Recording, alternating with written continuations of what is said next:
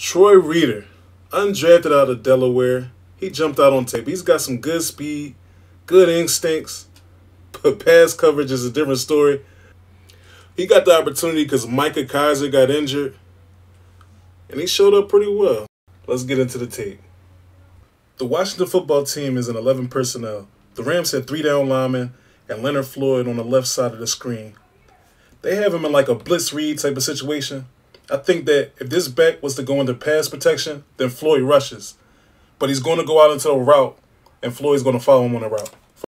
So defensively, the play starts as a 3-man rush. So you got 5 linemen to block 3. So obviously, if that were the case, you're going to put 2 linemen to block Aaron Donald every time.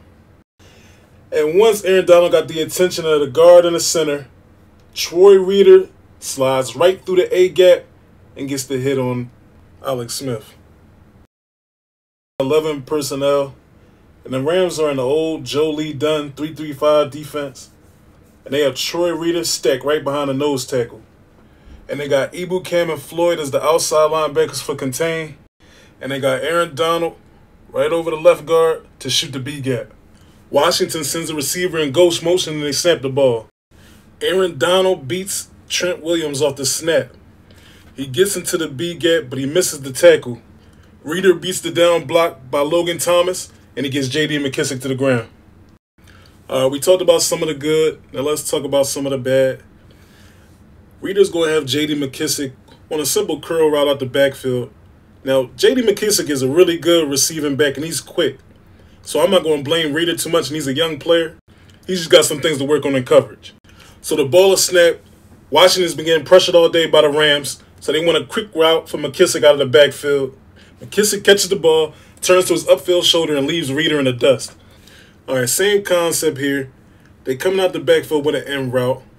McKissic sets like he's going to pass block, then runs into an end route and leaves Reeder behind and gets 14 yards out the play. Now, this may be my favorite of his worst plays, but it's my favorite play because Terry McLaurin just shows you his route running ability, and he almost gets Reeder to tear his ACL on this play, the way he gets him to bend. All right, McLaurin looks like he's going to run a drag route, and Reeder knows to keep up with McLaurin, he's going to have to hustle to keep up with him. So McLaurin puts the brakes on, runs a pivot route, and goes back towards the sideline, and it almost breaks Reeder's ankles. But that's a tough route for a linebacker to cover. You'd be hard-pressed to find anybody who could cover that. All right, this video has come to an end. Thank you for watching. Please subscribe, leave comments, likes. This is Bad Sports, and thanks again for watching.